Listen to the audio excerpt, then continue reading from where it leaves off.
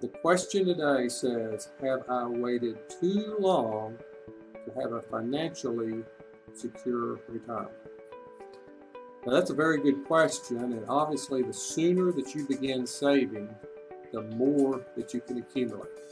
Albert Einstein once said that compound interest was the eighth wonder of the world. So the sooner you begin saving, the longer this miracle of compound interest can work for your benefit. But let's assume you're a little older. Let's assume that you didn't start saving when you were young. What do you do at this point? Well, you just have to make the best decisions you can from this point going forward. At the end of the day, everybody's retirement is different anyway. You should just try to live out your own retirement dream. For instance, you may really enjoy your job and you may decide to work past what's the normal retirement age. So if this is the case for you, obviously that would change your retirement equation. Social Security is a retirement program that most Americans use for a majority of their retirement income.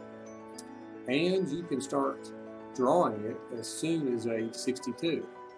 And many, if not most Americans, do take at this early age.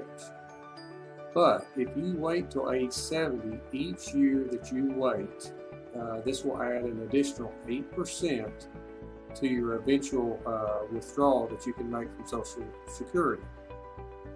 So if you delay taking Social Security all the way from age 62 until age 70, this would increase your eventual retirement payout by about 60%.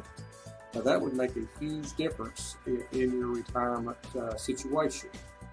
Now that may not be something that you want to do. You may not want to delay your retirement. You may want to take your Social Security benefit as soon as you are eligible. But that is just one example of one of the many moves that you can make. So there are always different things you can do, always different strategies. The key thing is, if you feel like that you are behind in savings, you just can't bury your head in the sand and ignore the problem. You want to address it and try to make good decisions going forward. And one more issue I would add to this would just be, no matter how old you are, as long as you still are of sound mind, it's important to make sure you have all the end-of-life documents in place. How do you want your medical care to be at the end of your life? Do you have a durable power of attorney in place? Have you reviewed your beneficiaries? Make sure the person that gets your money is who you want to. Do you either have a will or a trust set up?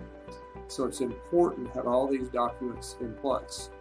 So even if you're behind on your retirement savings, most people still want to make sure that all these documents are taken care of. You may be healthy today and feel like you have plenty of time to do these things, but unfortunately we're never promised tomorrow. So we just need to make the best decisions we can today.